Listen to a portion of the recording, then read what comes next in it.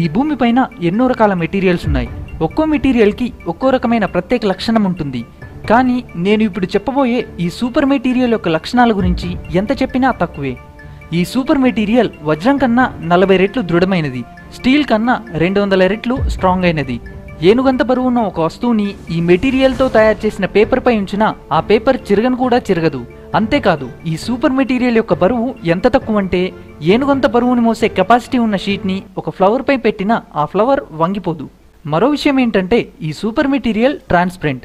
తన పైన పడ్డ కాంతిలో 97.3% కాంతిని ఇది తన నుండి బయటకు పంపుతుంది. దాంతోపాటు ఈ సూపర్ మెటీరియల్ ఒక మంచి కండక్టర్ కూడా. మనం ఇంట్లో వాడే కాపర్ కన్నా ఎక్కువ శాతం కరెంట్ ని ఫ్లో చేసే కెపాసిటీ దీనికి ఉంది. అంతేకాదు, ఈ సూపర్ మెటీరియల్ కి డైమండ్ కన్నా ఎక్కువ హీట్ ని తట్టుకునే కెపాసిటీ ఉంది. దీని డెన్సిటీ ఎంత తక్కువ అంటే దీని నుంచి ఒక హీలియం ఆటం కూడా బయటకు వెళ్ళలేదు. ఇన్ని లక్షణాలున్న ఈ సూపర్ మెటీరియల్ ఫ్లెక్సిబుల్ మరియు బెండబుల్. దీన్ని ఎంత వంచినా ఎంత బెండ్ చేసినా ఇది విరగదు.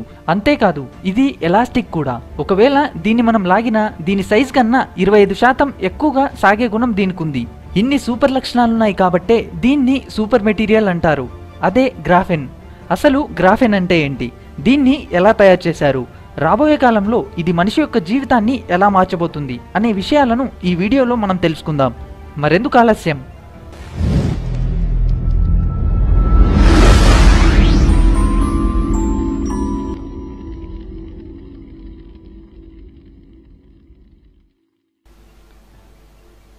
గ్రాఫెన్ గురించి తెలుసుకునే ముందు ఒక్కసారి దాని కుటుంబం గురించి తెలుసుకుందాం.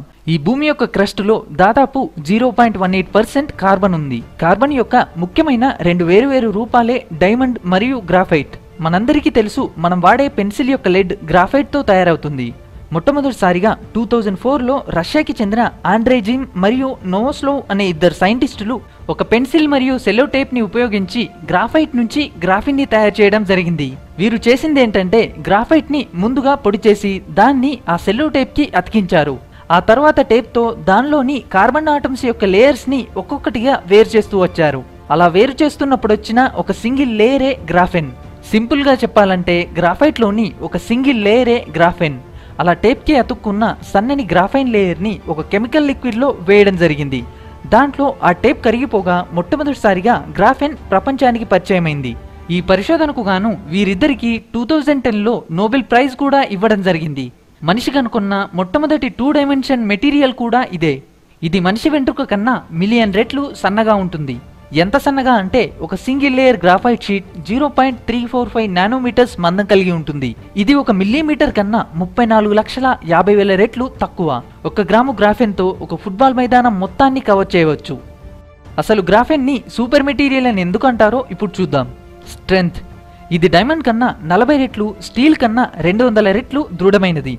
మనిషి ఇప్పటివరకు కనిపెట్టిన అన్ని మెటీరియల్స్ లో స్ట్రాంగెస్ట్ మెటీరియల్ అంటే గ్రాఫెన్. Best conductor. గ్రాఫెన్ ఒక మంచి కండక్టర్ గా కూడా పనిచేస్తుంది. మనం ఇంట్లో వాడే కాపర్ కన్నా 10 లక్షల టైమ్స్ ఎక్కువ ఎలక్ట్రిసిటీని జీరో లాస్ తో ఫ్లో చేసే కెపాసిటీ గ్రాఫెన్ కుంది. ఎలక్ట్రిసిటీని ఫ్లో చేయడంలో దీన్ని మించిన మెటీరియల్ భూమి మీద మరొకట్లేదు. దీంట్లో ఎలక్ట్రాన్స్ సెకన్కి 1000 కిలోమీటర్ల స్పీడ్ తో ట్రావెల్ చేస్తాయి. అంతేకాదు, దీని మెల్టింగ్ పాయింట్ కూడా చాలా ఎక్కువ. దీన్ని కరిగించడానికి దాదాపు 5700 డిగ్రీల సెల్సియస్ ఉష్ణోగ్రత అవసరం. ఇది సూర్యుని సర్ఫేస్ పై ఉన్న టెంపరేచర్ తో సమానం. ఫ్లెక్సిబుల్ మరియు బెండబుల్. గ్రాఫెన్ కి సహజంగానే రబ్బర్లా సాగే గుణం ఉంది. ఒకవేళ దీన్ని మనం లాగితే ఇది తన సైజ్ కన్నా 25% ఎక్కువగా సాగుతుంది. అంతేకాదు, దీన్ని మనం నచ్చిన విధంగా బెండ్ చేయవచ్చు. ఎంత బెండ్ చేసినా ఫోల్డ్ చేసినా ఇది మాత్రం విరగదు. ట్రాన్స్పరెంట్. గ్రాఫెన్ ఒక 2 డైమెన్షన్ మెటీరియల్. ఇది తన పైన పడ్డ కాంతిలో 97.3% కాంతిని తన గుండా బయటికి పంపుతుంది. ఈ భూమి మీద లభించే ఏ మెటల్ కి కూడా ఇన్ని లక్షణాలు లేవు. అందుకే దీన్ని సూపర్ మెటీరియల్ అని పిలవడం జరిగింది. ఇవన్నీ పక్కన పెడితే ఇది మనకు ఏ విధంగా ఉపయోగపడుతుందో ఇప్పుడు చూద్దాం. Super capacitors.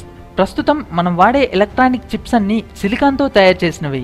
వీటి తయారీలో సిలికాన్ తో పాటు గ్రాఫెన్ ని వాడి తక్కువ సైజులో తక్కువ ఎనర్జీని తీసుకుని ఎక్కువ స్పీడ్ తో పనిచేసే ఇన్సెంటివ్ నానో ప్రాసెసర్స్ ని తయారు చేస్తున్నారు. గ్రాఫెన్ తో తయారు చేసిన ప్రాసెసర్స్ ఎలాంటి హీటింగ్ ఇష్యూస్ లేకుండా చాలా తక్కువ ఎనర్జీని తీసుకుని ఎక్కువ స్పీడ్ తో పనిచేస్తాయి. Quality displays. గ్రాఫెన్ హైలీ స్ట్రాంగ్ మరియు 98% ట్రాన్స్పరెంట్ అవ్వడం వల్ల గ్రాఫెన్ తో తయారు చేసిన టచ్ స్క్రీన్స్ పగిలిపోవడం అంటూ ఉండదు.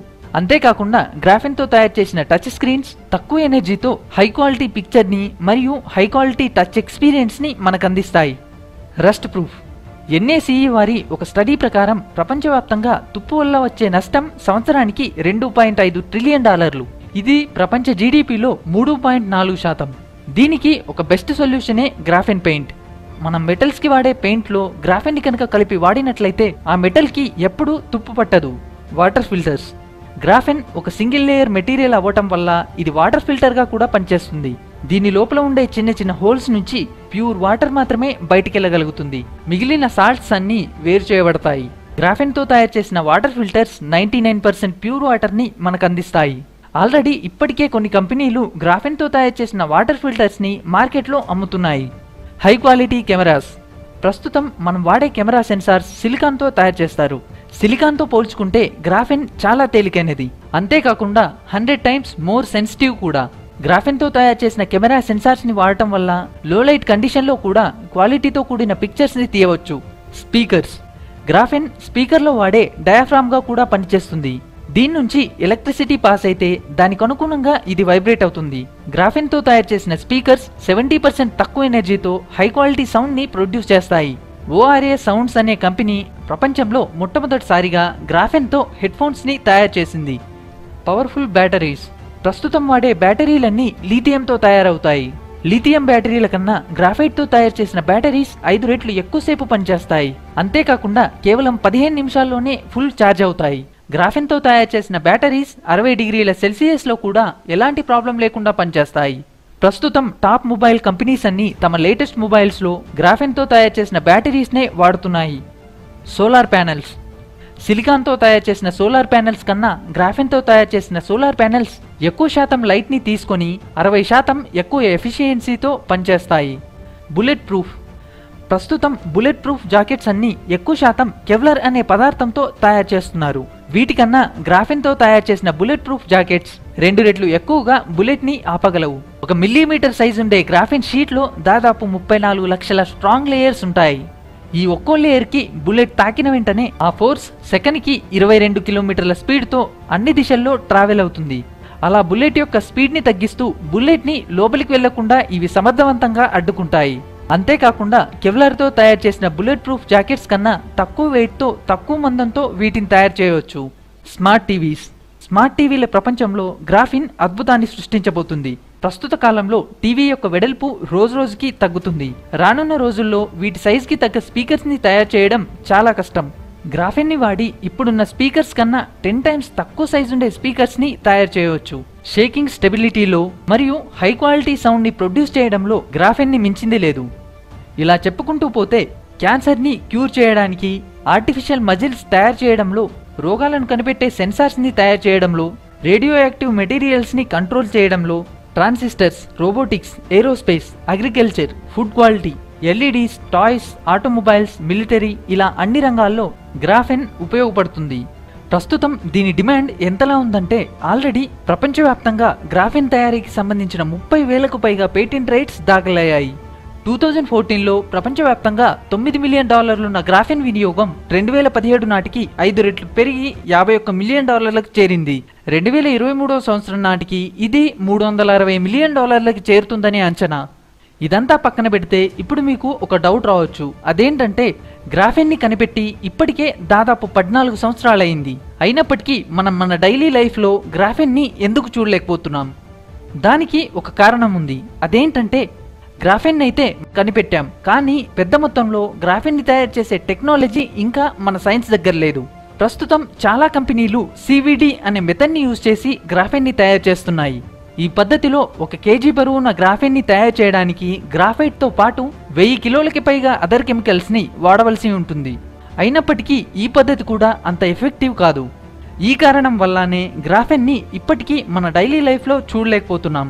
దీన్ని ఎక్కువ మొత్తంలో తయారు చేసే ప్రాసెస్ కోసం చాలా కంపెనీలు ఇప్పటికీ రీసెర్చ్ చేస్తూనే ఉన్నాయి. ఏదేమైనా గ్రాఫెన్ నిజంగా సూపర్ మెటీరియల్. రానున్న కాలంలో మనిషి యొక్క జీవితాన్ని ఇది పూర్తిగా మార్చేస్తుంది. ఇది ఫ్రెండ్స్ సూపర్ మెటీరియల్ గ్రాఫెన్, దానికున్న సూపర్ క్వాలిటీస్. ఈ వీడియో ద్వారా మీరు గ్రాఫెన్ కి సంబంధించిన ఎంతో కొంత సమాచారాన్ని తెలుసుకున్నారని ఆశిస్తున్నాను. ఈ వీడియో కనుక మీకు నచ్చినట్లయితే లైక్ చేయండి, షేర్ చేయండి, కామెంట్ చేయడం మాత్రం మర్చిపోకండి. త్వరలో మరో అద్భుతమైన వీడియోతో మీ ముందుంటా.